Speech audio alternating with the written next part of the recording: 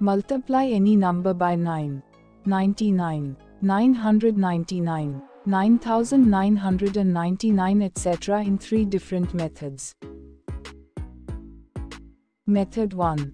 This method is applicable if both the numbers have same number of digits, or the first number has just one less number of digits than the second number.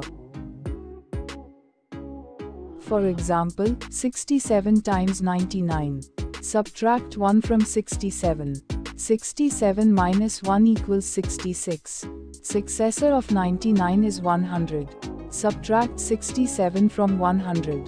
100 minus 67 equals 33. So the answer is 6633. Let's do another example. 52 times 999.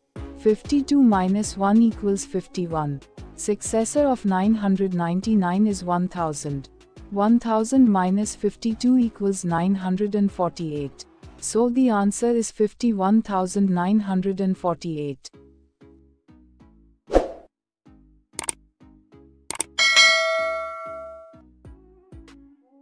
Method 2. This method is applicable if the first number has just one more number of digits than the second number. For example, 86 times 9. Here successor of 8 is 9. So subtract 9 from 86. 86 minus 9 equals 77.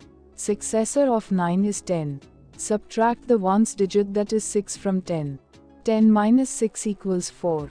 So the answer is 774. Let's do another one. 123 times 99. Successor of 1 is 2. 123 minus 2 equals 121. Successor of 99 is 100. Since 99 is a 2-digit number, we subtract the number formed by last 2 digits, that is 23, from 100. 100 minus 23 equals 77. So the answer is 12,177. Method 3. This method can be applied in any type, that means whether both the numbers have same number of digits or have different number of digits. Let's do the same examples once again. 67 times 99. 99 has 2 digits.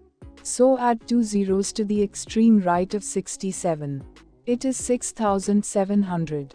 Now subtract 67 from 6700.